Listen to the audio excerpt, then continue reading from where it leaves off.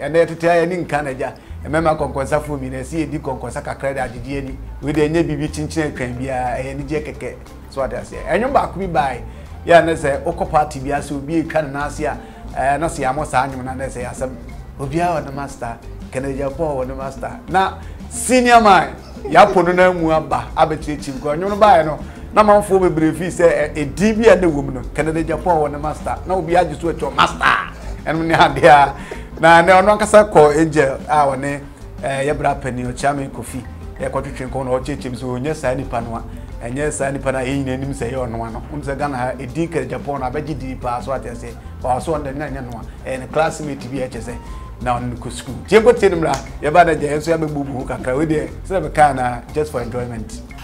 So far, I think one of your biggest songs, Pa Ajidin Ajin Tinia, Yako Baby Obiaa on the master. Sanyom no and it was very unusual.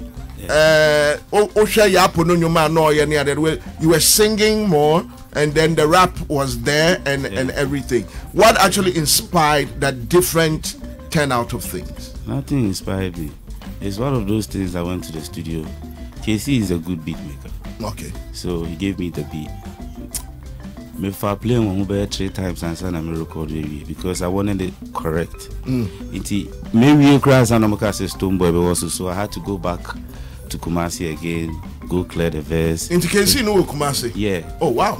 And I remember I cried every weekend. I had to go there and go record. And it was amazing. Why the Ken Agyapong example? And that Ken Agyapong you. And Madame for be who? I swear. Me no school. It's and you buy no me cake. Me hami. But and you will cry. Madam family no school am ni ye nyama bo me adwan ye twa wo ye ko ye ko hihye ye nyama ne kan say and he inspires me. You kwa if na ni di ankasa di buju. Yeah. Ni nickname sorry di buju. And ni Ken Agyapong. What I say? He inspired me. Obiaa on the master metro no is a very your topic view is one of the biggest things to say. Me met me your boss, but me na minim time I'm surround up me did you miss it? Maybe your grandpa me did you answer my headache. What you chose? And then my taste, come. Iti meba ejube mu no masan ba be your boss. Into obiaa on the master, you understand? Yeah. Sisi ano meba hadum say na me ka say oh nyuntini matwe me nika kofom. Me tia isi am shape you too. You bet my hair. Oh yeah. Na no me there be. Na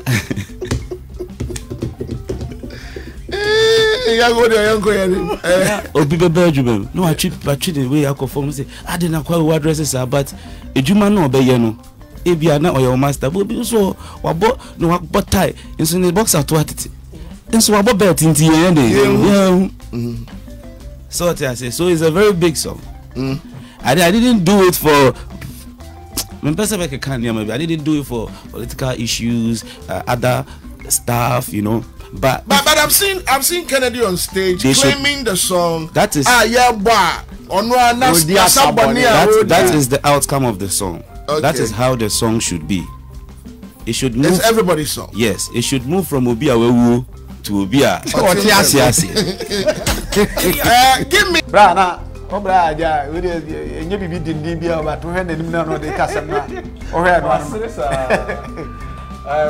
no me mangine ni as the face no obo we bia usuro se on hasa Ken Agyapong on the master o hwe ya na se sulia bia ne adia anum sa ne man but obi ka anyu sa che ne de papa na abra so de asa jewani usuro so ka se ona wo Ken Agyapong so adia se on ka se ono because ona wo Ken Agyapong nti na mama for cry den like it no like it tie jewani usuro because enyom de na sebi Ken Agyapong edin no enye sabi honorable Ken Agyapong kwa na this but all you soon as associate and no with afa anu kan say we deny Matthias but maybe I question am say kakra why would you deny because on carbon they said Ken Agyapong in how strong or whatever he is they don't want the master and honorable Ken Agyapong no sa asem no wa campaign kra ga say Nana Akufo-Addo ye master. No. Say you're not there. Why are you lying? Because our classmate the one in na kabebo ndi dia bo nyum sama na yi. Sanity. Nti enu kwa say we deny say the classmate are not shishi ani adia. So I say. Hey, but I also told me when the Nico say yes. Herbalist come up and God be yada pa. What the 30 visa on. So I confirm me. I'm saying o sikasa o twitwim kura. And they might the name of celebrity honorable Ken Agyapong too medical for no. Where they have where they never be in the no hard feelings. What I say, we are just Friday they DBB Kakreji Geneja after a parliamentarian say Bob Blues near the other tension close what I say. So we're only trying to ease some stress near the other. But before some Ken Agyapong, that name Ken Agyapong about a household name beer. Means a lumba crab or no Ken Agyapong be on so body as onya body ni penama for when you more popular into honorable Ken Agyapong kasadi in fact say ye ensem bia men kan negative side say ego a omuche say e bia service bi di atembi ni no ma bia yi asa ya na bu phone to control words ensem bia o ya to no ma bebre o hono ma waka so powerful so opportunity to place we design medical share for the man ono angasa ni history politics mu so no ma bi wo ha wo kan na o tumu engineer etimisia and say like why no ma bebre why so many positive things fi wonu so a mo hwe so na ko Libya for worker Saudi Arabia for me worker o ye any workers are wo just a wasisi nyame fasa mo fi mu na kra na we live legacy so you between a life well lived between Kebisa and Kisa that we live legacy nti ubodi na ese obia ni so aja say obia ni era no ya de ba ku bi manage pa no ka say ye ma me adwasafo kwame domi kobenya MP o say eja ne ma ne mi ma mi ana hwe om ti e du say e to aba unso obi akọ wosika sa no kas bi sa ko kan process ma me to di ne sika kra nti honorable Ken Agyapong de nyina ni say o vibrant na wakasa o bi wakasa so de ye to nkan nti din no ene ne say the city no na ma say abe powerful obodi na say obiaa ever so tie de o kan fa the name is now powerful. Ken name has become so powerful. Politicians and kasano so mudie ye powerful. Yeah. Obiaa ye powerful. When you say see me no kasa etie. So be try kasa. He say dun katia. You see. E ba ba ye say say dun katia obiaa ba try kwa he say dun katia pra of friend.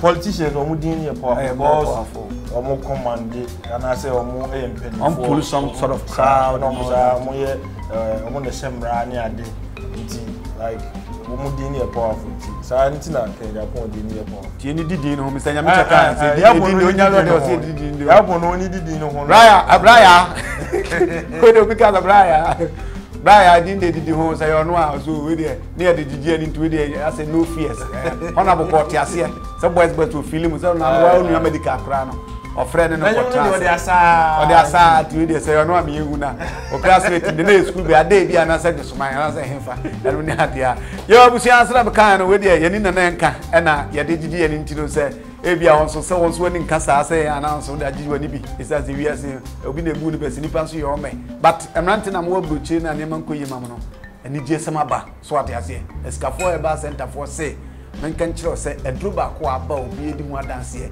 e escafo gentleman capsules eno na abo bwa etimen konkota ba bi ntini so ntimpentem kwa bo ma de so benya bie e na ma no so mo de ho abrochira wo ntiama ne man koyi kura wase ho bɔmɔde so benya anti-AC capsules ɛno so bɛma bibia yɛ kama nti wogye full nante na ɛyɛ gentleman capsules na wagye anti-AC no so ɛnso yɛfrɛ no abrowa virgin na si bi atumi ayɛ kama nyankopɔn yɛ adom a deɛ siri bɛzi yɛbɛsan so atrans bi ne no mu nyinaa asrɛ bɔ bisɛ bible si deɛ wɔsu mu ne nso deɛ wɔsrɛ so mu ne nsrɛ mede de na agye nyame yɛ ade bɛsɛ hyɛ biam